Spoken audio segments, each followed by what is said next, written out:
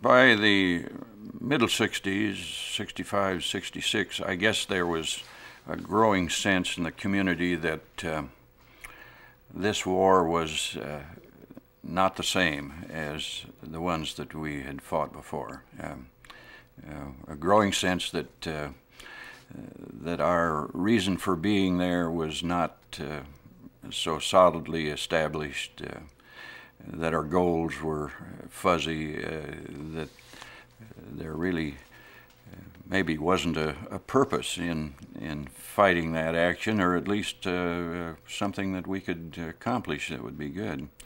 And it more or less divided the community, pro and con, and our little society structure becomes split and things start to unravel. I guess the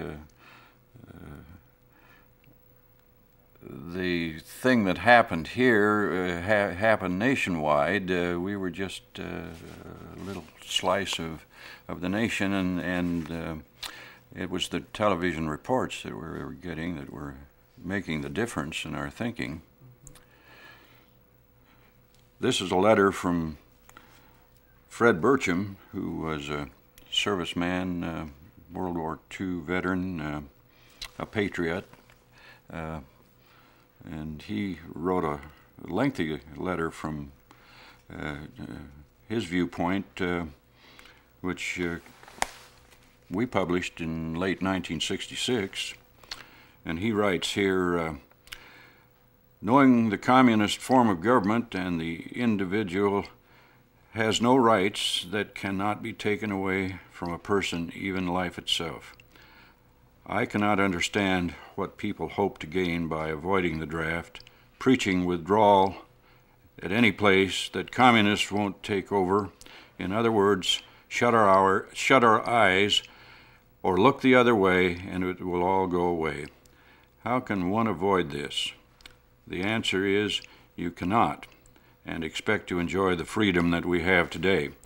One thing about freedom, it is not free. Every generation had to fight for it, and there is no exception today. I only wish there were, because no one likes to send their sons and their loved ones to a war. So let us do our part when we are called upon. You and I are no better than those who have done so before us.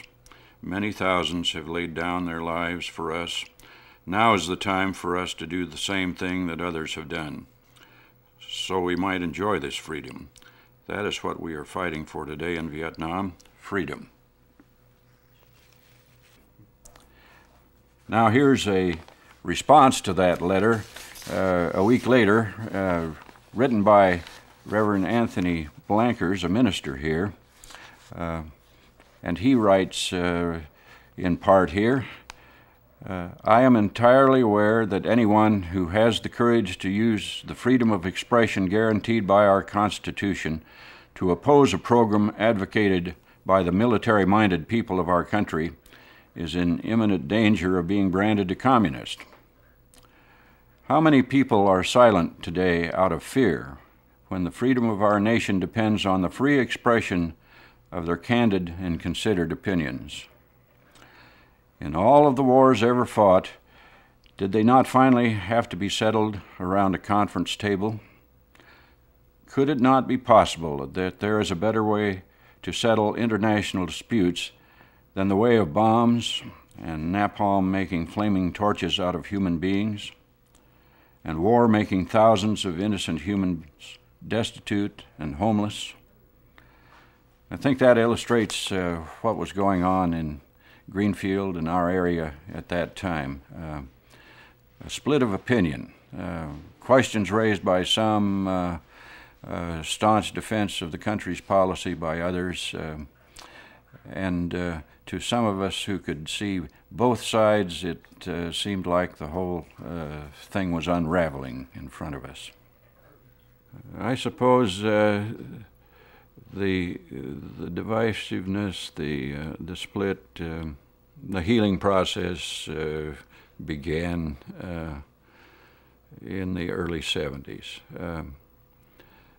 we saw an end finally to that war, and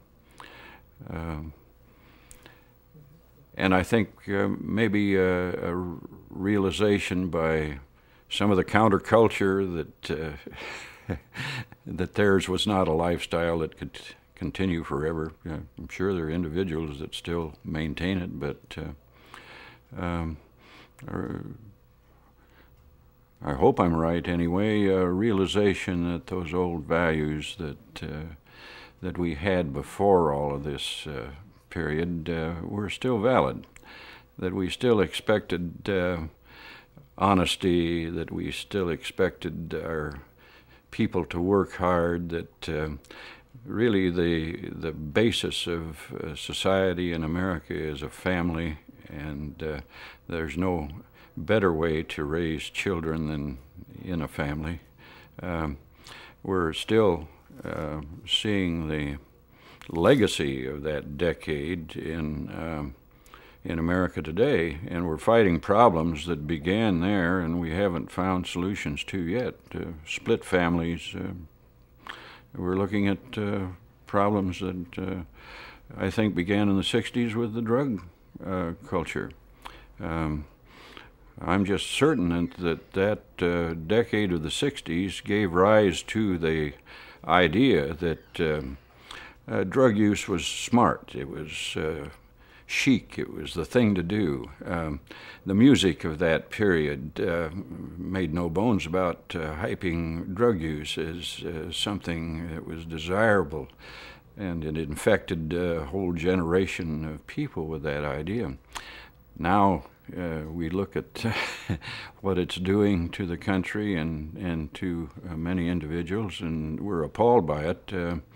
And there's been a turn away from that, I think, by thinking people. But we've still got the debt to pay from that whole thing.